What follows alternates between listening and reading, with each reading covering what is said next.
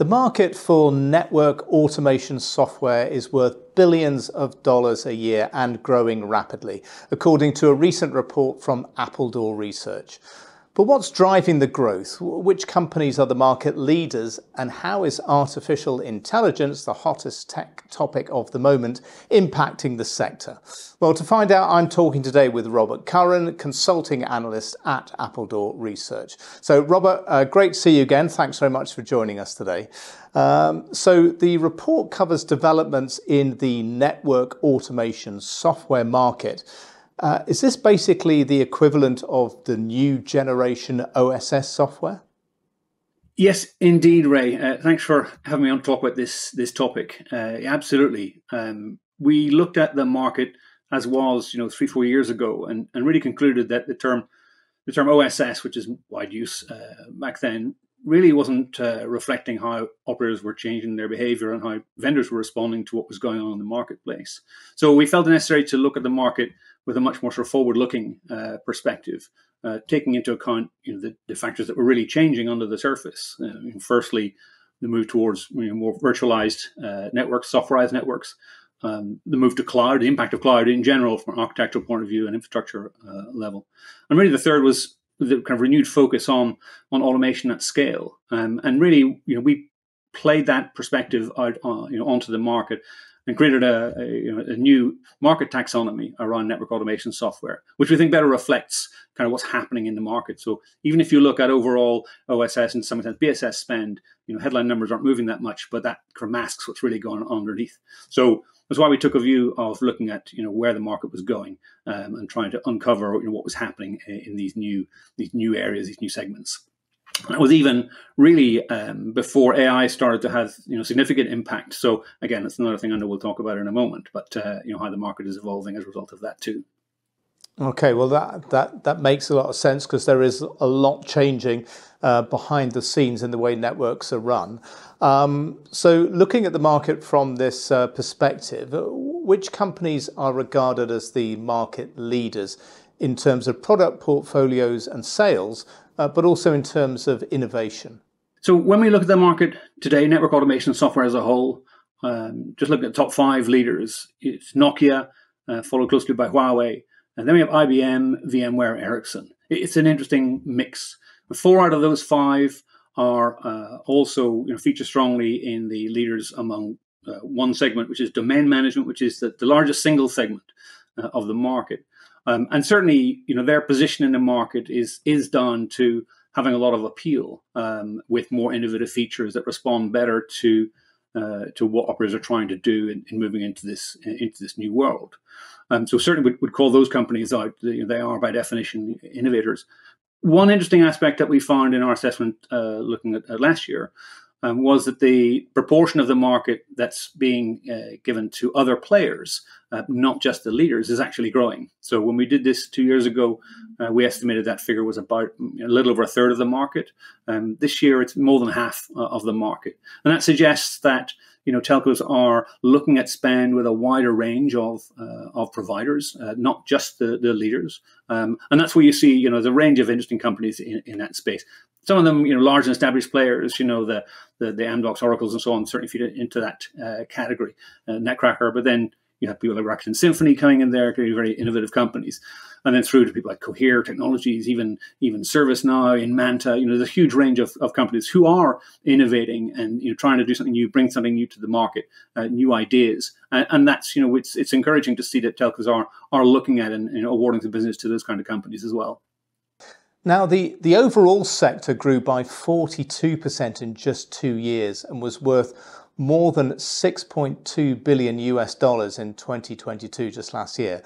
Is that a faster pace of growth than you had anticipated? Yeah, it's interesting. It's a little bit lower than we had forecast, but not by much. I think we forecast about 6.9 and we're looking at 6.2. Forecasts are always wrong to some degree. I think we're happy that it's in line with what we expected. I think some of the difference might be explained by maybe a little bit of inertia among telcos. Certainly through post-COVID and looking at some of the other areas. I think the general mood in the marketplace is things like 5G, private networks, Open RAN, are all running a little bit slower than people expected. Not massively slower, but a little bit slower. And so I think that certainly post-pandemic, and with the wider economic situation, telcos are looking at what they spend on trying to prioritize, very hard, and make strong business cases for things. So again, let's put it in perspective.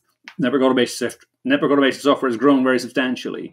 It's certainly the direction of travel is very, very clear. It is a significant market. It is growing. But there are these factors. We can't assume that just because it's a good idea that it automatically will happen. There's still a lot of legacy there, and a lot of, I think, challenges for operators in trying to adopt a new model, embrace some very, very different ideas. Again, the conferences that we've all been to through the last 18 months or so have been full of telcos saying, look, we really have to do something different, and we have to do something fundamentally different, but it's a challenge. So I think that's maybe why we see some of the slight kind of difference in our forecast. But again, looking to the future, this isn't a market that's kind of slowing down in that sense. It's definitely, the traffic is all one way. Yeah, I mean, it's clear there's a lot of pieces of the puzzle to get in place for these things to move forward. And like you said, that doesn't always happen as quickly as people expected.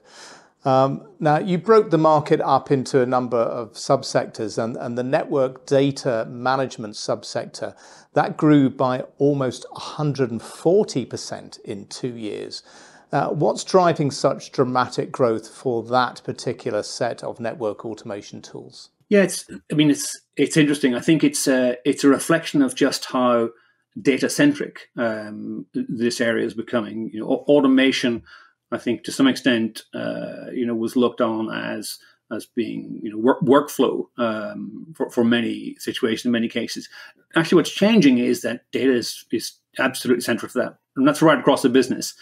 Network data, customer data, information about infrastructure. It's all essential information, plus retail, plus external factors, and so on. This is really how the telco of the future will operate. I mean, data is absolutely that central nervous system, of how they can gain efficiency and gain insight. So I think there's a few different things happening there. Firstly, is realizing that the data is essential. So everything about how you collect it, manage it, analyze it, and then feed it back into other systems is becoming, very, very clearly integral to the whole process.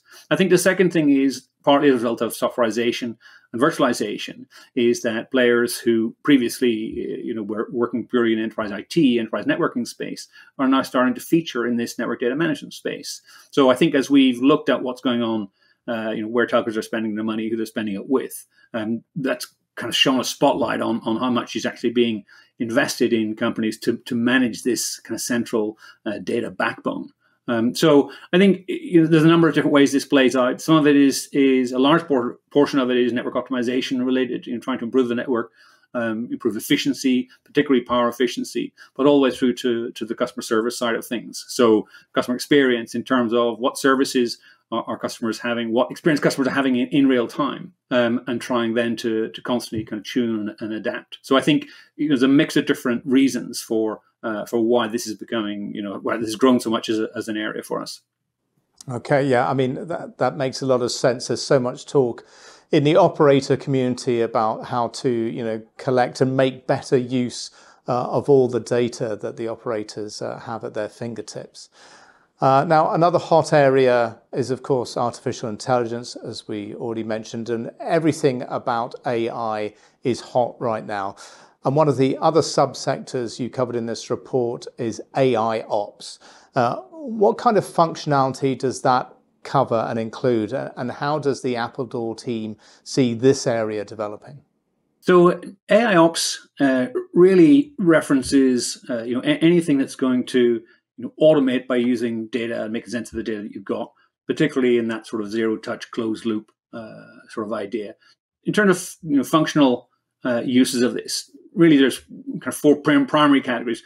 One is identifying anomalies in network data, in network performance and behavior. A second group is predicting kind of a future outcome of some kind, a future failure or a future event, or a threshold breach, something like that. The third is looking at the root cause of problems. Again, trying to correlate information from many different sources and get to the ultimate source. And the fourth one is category of systems which will learn kind of best practice over time, and then be able to recommend that back to engineers and support teams in different contexts. Those are the main sort of areas of functionality that AI, which is largely used as a sort of proxy for machine learning more specifically, but it's still a huge area. And so what operators are trying to do is to improve the ability of networks to heal themselves, obviously to improve things like power consumption without compromising service experience. Security is a huge part of this as well, understanding how to keep networks safe and identify anomalous behaviors. That's massively changed both for telcos and for enterprises in recent years, and even into areas like revenue optimization. Where can I incentivize or run campaigns or offer services with a greater likelihood of uptake? So AIOps really covers a huge range of activities. That's why it's such a significant area within network automation software. I mean, no surprise, we expect this area is going to grow significantly.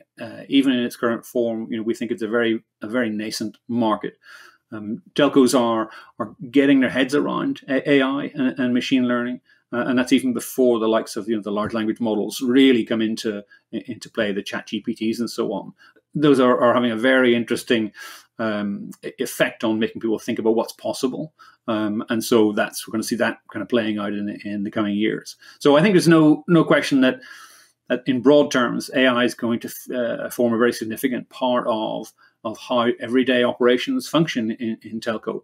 I think the idea that we're going to kind of turn everything over to the machines tomorrow or next year, that's not going to happen. But we are going to see a steady evolution, not least because so many of the functions for this kind of software are simply impossible for humans. So it's not a displacement opportunity. It's about being able to do things that you want to do and your customers want you to do that just aren't possible any other way. So this is phenomenally powerful technology, and I think as we learn to apply it and exploit it and apply it in the right places, that's going to be a very significant effect on how this market grows.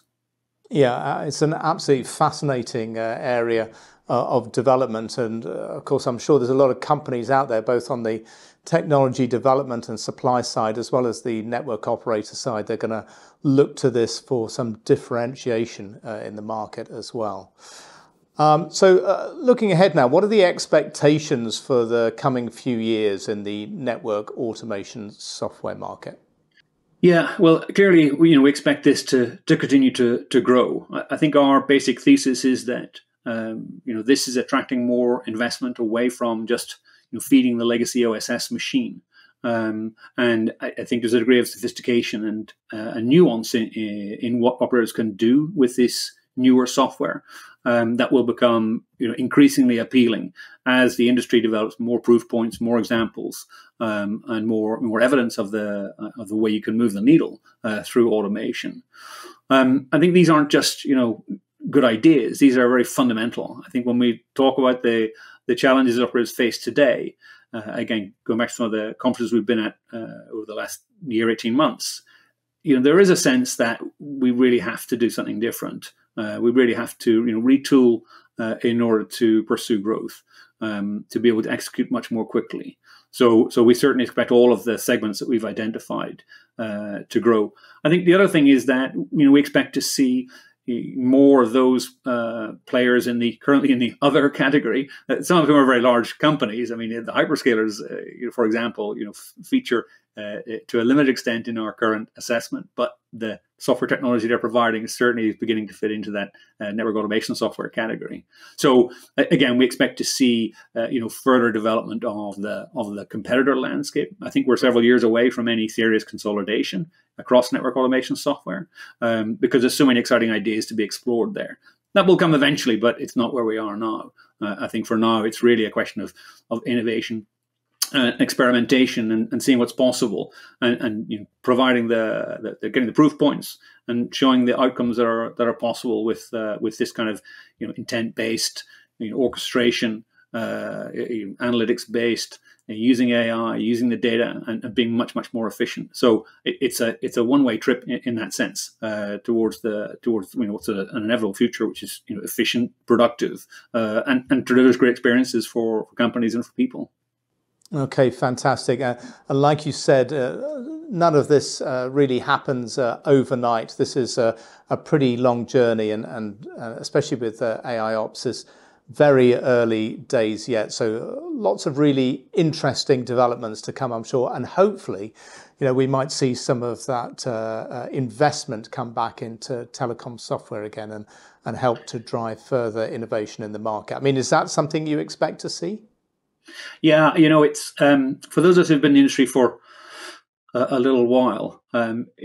It would be fun to see telecom be exciting again from an external point of view. It's always been an exciting business to be in, with the innovation and challenges that we face. But telecom is kind of, as an industry, has sort of slightly lost its way to some degree. And I think the sort of things that companies are doing now and the sort of innovations that vendors are providing, makes it possible for telecom to become an exciting industry again, attractive, and attracting fresh talent in and being a great place, great industry to work within. We are fundamental to how the world works. There's no question about that. But I think we can do a better job at making that plain and making it an exciting business to be in. Yeah, absolutely. Well, with new terms coming up like the AI native telco, that might help to make this industry that we know and love to be just a little bit more attractive and exciting to the outside world.